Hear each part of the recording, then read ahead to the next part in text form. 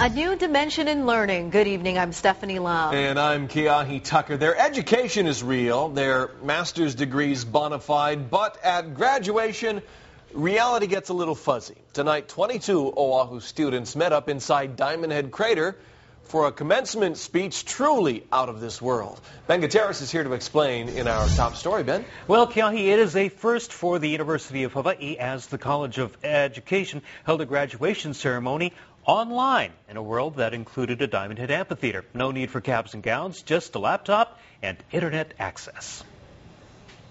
These students received their master's degrees in educational technology in a small classroom, or actually in the virtual online world of Second Life. About maybe 2 or 3 of the online students will come and join the actual commencement ceremony. So we thought it would be a good idea for us to have a virtual graduate ceremony in Second Life. 22 graduates attended the virtual ceremony. They got to hear a commencement speech delivered by the Dean of the College of Education, who was in another small classroom. Don't be afraid to risk, for that's how you learn. And delivered by the Dean's Second Life avatar. The road less traveled is sometimes fraught with barricades, but it is on that road where your character is tested and your growth realized. So take a leap and go for it. Part of the issue for us in education, though, is to adapt to the changing students, the changing learners, because they're growing up with technology and are more comfortable with technology than faculty are at times. Not only was the graduation ceremony virtual, so is the after-graduation party. Bummer. There were 3 students who actually were on campus for the graduation. I thought it was great. My family was able to come and attend the Second Life graduation. There's 10 kids in my family, and they range from Georgia all the way to Texas to California. Using technology as a stage, I think, for graduation makes a lot of sense.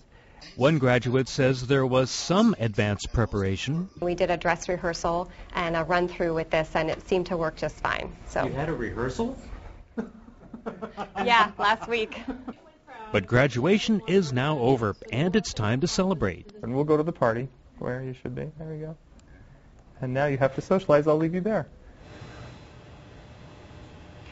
While it is a first for UH, another college actually held the first ever virtual graduation a year ago. The students who took part today have their master's degrees, but if they want, they can still take part in graduation in real life next weekend, and no flying. Ben Gutierrez, Hawaii News Now. Oh, very nice. Thank you, Ben.